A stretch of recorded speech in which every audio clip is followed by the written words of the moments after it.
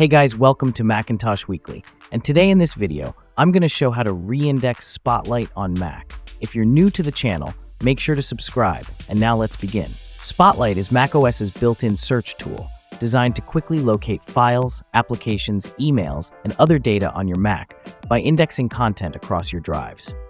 Over time, the Spotlight index may become corrupted, outdated, or incomplete due to system updates, file changes, or software conflicts, which can lead to inaccurate or missing search results. Reindexing Spotlight rebuilds this index, ensuring it accurately reflects the current state of your files and enhances search performance. To reindex Spotlight on a Mac, open System Settings and then navigate to Spotlight Settings. In the Spotlight settings, ensure that these items are checked in the search results. You can disable any of these as well, as per your preference. Now, scroll to the Search Results section or Privacy tab. Click the Privacy tab if visible, or look for a section related to Spotlight or Search Privacy. Now you'll need to add your drives to the privacy list. Click the plus button to add disks.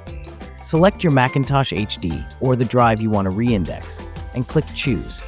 This prevents Spotlight from indexing the drive temporarily. Click Done once you add the drive to the privacy list. Now, to trigger reindexing, select the drive you just added in the privacy list and click the minus button to remove it. Spotlight will begin reindexing the drive. A progress bar may appear in the Spotlight search menu, and it may take some time depending on the drive size and its content types. This is the official method for reindexing the Spotlight search on a Mac. However, many users may find that Spotlight on their Mac still does not work properly. Such users will need to force reindex via terminal. To do so, open the terminal from Launchpad or the Applications folder. In the terminal, execute each command one by one. Enter password when required.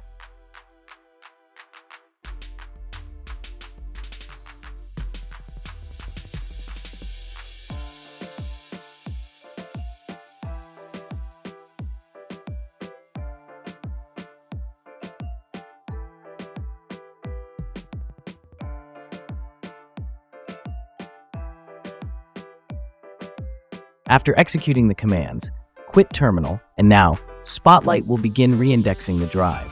A progress bar may appear in the Spotlight menu bar icon, and it may take some time, depending on the drive size. Once complete, Spotlight should work correctly with updated search results.